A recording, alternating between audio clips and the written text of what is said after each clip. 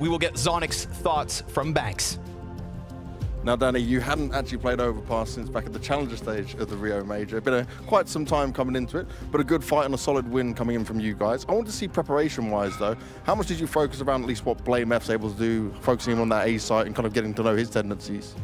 I mean, we kind of expected that it would be Device and Blame on A and just Boss taking Mister's position on B, so we knew how they play. Now, obviously, I know Device from back in the days in terms of being aggressive towards A.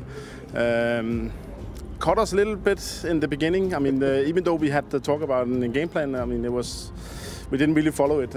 But then, yeah, I took attack and we decided to be a little bit more calm and play a little bit more slow, using a little bit more utilities to take control, and I think that helped. And also having Spinks activated towards B made them have to focus elsewhere. Yeah, your heavy hitters were coming in exactly the right form. This is the way you want to overpower teammates?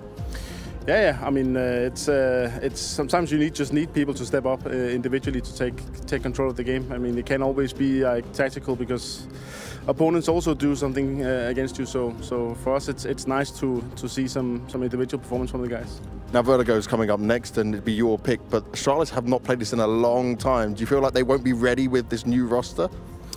I mean, I think, yeah, I don't know how much they played Anubis since they decided to ban it, but it was Vertigo that was their permaban before, so I think they obviously know that we like to play the map, so I think there was a reason why they decided to ban Anubis and leave Vertigo open. So we don't take anything lightly. I mean, even though we have a pretty strong Vertigo, I would say, we cannot underestimate Astralis at all time. Well, let's see how it goes. Danny, thank you very much. Thank you.